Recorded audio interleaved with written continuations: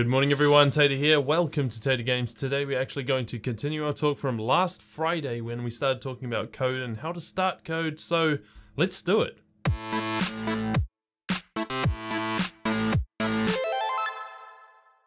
First of all, I'd like to thank everyone out there because this channel is actually getting an amazing amount of subscribers in such a short amount of time. So thank you guys all for subbing, thank you guys all for helping me out so I can continue to do these type of things. And today we're going to be talking a little bit more in depth about C#, mainly C#. I know it's going to say code explained, but remember the languages are quite similar, so it's not too fussy. So the first thing we are going to look at are how functions work, sort of why they exist, what is their purpose in life. One of the most important things is to acknowledge that there are actually more than one type of function. There are two types of functions that I would recommend a noob starting out on. One is called an enumerator function and the other one is known as a void function.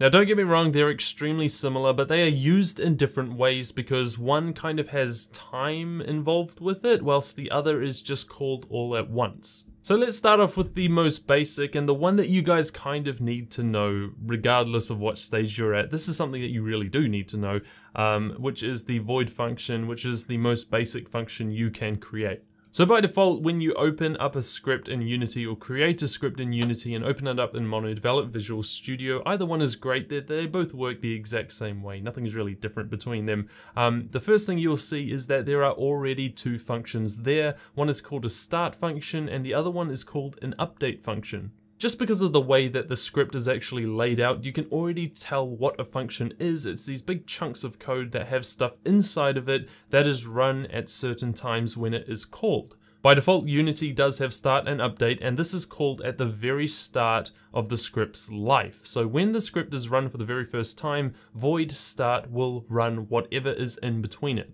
So last time we talked about variables and how they kind of work, and now when we come to functions, functions are sort of just a means of changing variables when you want. So you can create functions that do specific things and then call them every time you want to do that thing.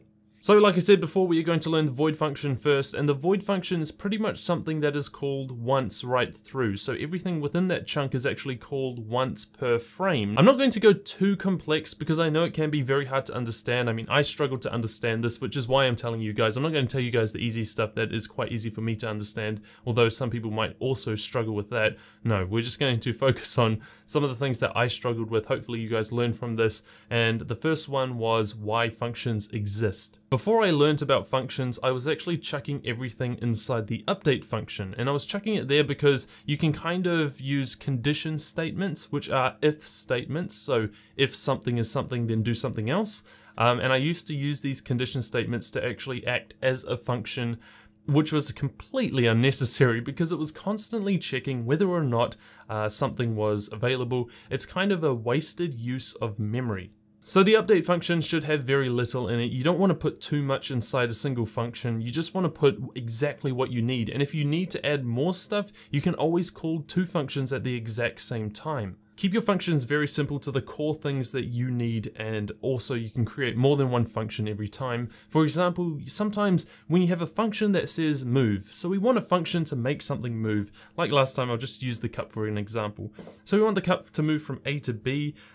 We want it to teleport from A to B as a better example because it's instantaneous. Functions are instantaneous. Well, this function is. So the only thing we are going to write within that function is change this position to this position for this object. Now, of course, there are one hell of a lot more things that we can actually do with this. We can add a sound script, but when it comes to me, I like to make different functions for different things. For example, if we wanted to play a sound, we should make another function that only focuses on playing sound.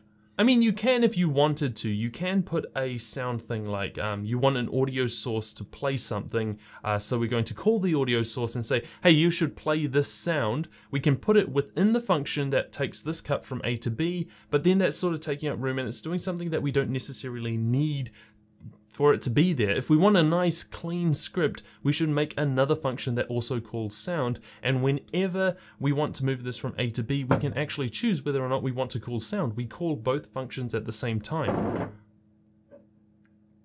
There's a very easy way to understand kind of the structure of how functions should be laid. I mean, it doesn't have to be that way, but it should be that way in my opinion. It keeps things very tidy and it's much easier to understand. So as I explained before, there are actually more than one type of function. There are two types of functions that you as a beginner should actually be focusing on, and now we're going to talk about the IE numerator function, because this one is called once, it runs through a script, but the IE numerator function can actually run through the script several times, in fact as many as you want. It can also deal with time. For example, if you want something to move from A to B, but you want it to move there after, let's say, 2 seconds, then we can actually do this with that script. So we can use a yield statement, which basically means that we want the script to wait a specific amount of time in order for it to continue. This is extremely easy to do. We'll talk about more scripts later. However, today we're just going to focus on the functions and what they're used for and why you should create them. So again, let's say we want to move our cup from A to B, but first of all, when we call it, we want it to actually wait 2 seconds. We can call this a cooldown second.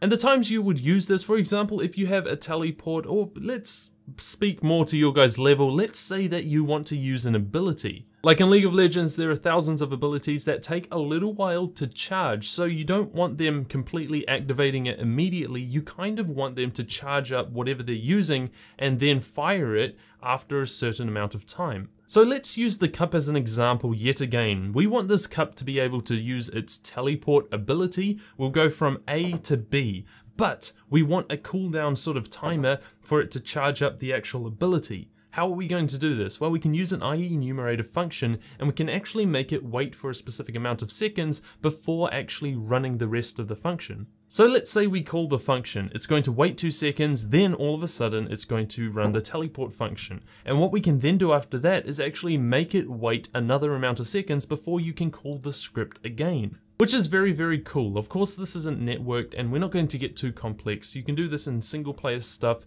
but you do not want someone's computer actually judging the time. You want a server to judge the time, especially in competitive games. Don't worry about that. That's not what you guys are here for. You guys are just beginners, which means that you guys need to know sort of these basic fundamentals. If you're trying to make a MOBA, make it single player first. It's a lot easier to understand. I haven't actually told you guys how to call a function. Well, since we have 2 types of functions, there are actually really easy ways to call the first one, which is the void function. Basically, when you create a function similar to void start or void update, you kind of structure it exactly the same and write void space the name of the void, then you want 2 brackets, and then you want 2 squiggly lines to close it off. Again, take a look at the start and update function to see how it is structured, and it's actually very easy to understand. To call it, we actually just type in the name of our function, 2 brackets, and then end it with a semicolon. Inside the start function, we can actually put this call towards the other function by writing in the name,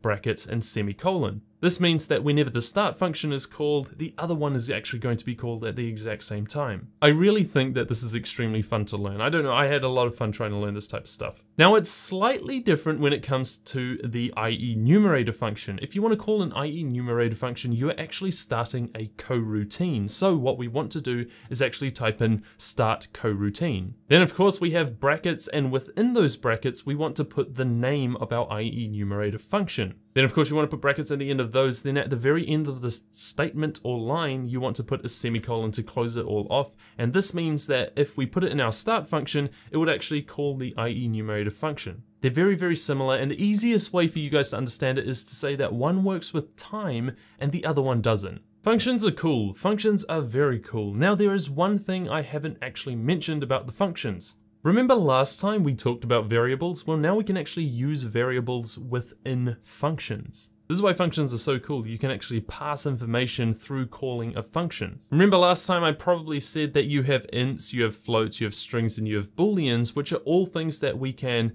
change and manipulate. However, when it comes to functions, we actually can call functions whilst giving some numbers for that function to perform, or use, or mold, or do whatever you want with it.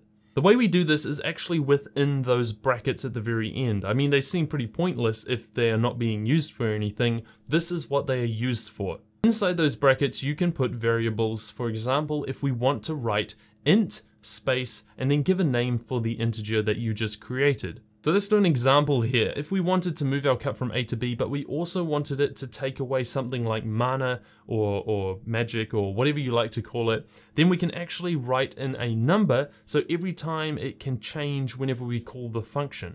What I mean by this is within those brackets, you can actually put int space and then give a name for your integer. And remember, an integer is a whole number, which means we can take away 200, 100. You can do anything with these variables. The point is that within the function, you may need some numbers to work with, but you don't know what those numbers are yet. So let's call a function. Let's call teleport, but we need to also feed in the information within the brackets of our calling statement, which remember is just teleport with 2 brackets and then a semicolon to end it off. So if we want to call that function, we actually need to fill in the gaps that are missing. For example, the int mana cost, or whatever we like to call it, there needs to be a number there. So what you can do within those brackets is actually put the number in there. So every time we call that function, we need to give it a number as well as calling the function, or else it's actually not going to work. It's going to come back as an error.